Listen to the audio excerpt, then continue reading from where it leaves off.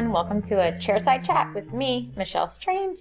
And I'm going to chat. I'm on my lunch break, and I, last week, got a bunch of questions about the Gleason guide and sharpening with it. And I've had a IGTV video of this, so you can go back and look at this one. This one's going to be a little bit longer because it's just I don't know, maybe it's a little harder to explain, but once you get the hang of it, it's so easy.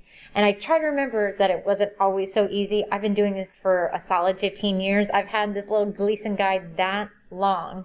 And so let's take a look. I'm going to actually use my bare hands and on with my instruments because this is clean. My instruments are clean and they will get sterilized once I'm done. So don't come for me.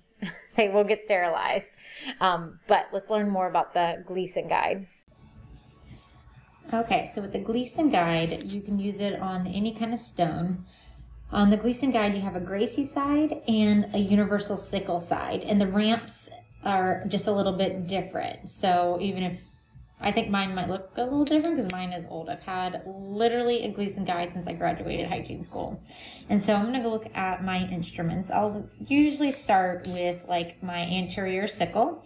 Now the key to this, and this is where I see a lot of my fellow clinicians that I show this to, if I'm ever at a booth and I'm showing it, and I'll definitely with my students. It's the fact that you got to have 3 points of contact. So you're going to be up against the wall here. You're going to be on the ramp, and then you have to make sure that the blade is actually on the guide or the sharpening stone itself. So against the wall, pull it down towards the ramp. Make sure it's nice and even. Can you see how everything fits? And then there's a way to jack this up. So if you're doing it like this, if you're too far like this, yeah, you're not going to get like an even cutting edge, and hopefully you can get up there and see it.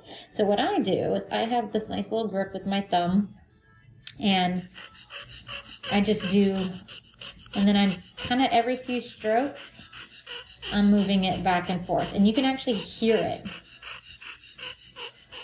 Right? So I do show people this, and I have them start out slow. So really kind of focusing on that first spot, and then they maybe make a little adjustment, and they might do the back end of that cutting edge. But just like you learned with scaling, like it's sometimes just a feel, and then I would flip it. I use a ping ring, which I do not have out with me right now, but I also use the light to just make sure that my cutting edges aren't all crazy. And then I'll flip it. And again, like I'm fast at this now, but it took some time to get to that. And I definitely start out slow because I really want to make sure that you're always, because what will happen is you'll lift up from the actual stone, and I see a lot of this where they lift up from it and they'll do it like this. Obviously I can hear it on the stone, but that's not going to give me a really good edge. So you're going to make sure that you got all 3 points before you start moving in. And sometimes you can do that pendulum swing as you're moving. That definitely takes a little bit of practice too. But if you're used to hand sharpening, this is a different beast, but keep trying, it'll come. So I'll flip and I'll do a Gracie now. So let's go with, you know, I love a 17-18. Gonna do the same thing. Oh man, I sometimes do like to jack that up. Okay, that's way better. That felt wrong. So same thing on the wall, on the ramp, on the stone. Again, making sure that you're not lifting up. Make sure you're not pulling up this way. And if you are just getting used to it, go slow. Now, because the Gracie has like a shorter cutting edge, and I don't really do much of a pendulum swing. I do a little bit of it. And I really don't have any issue with my toe becoming too sharp.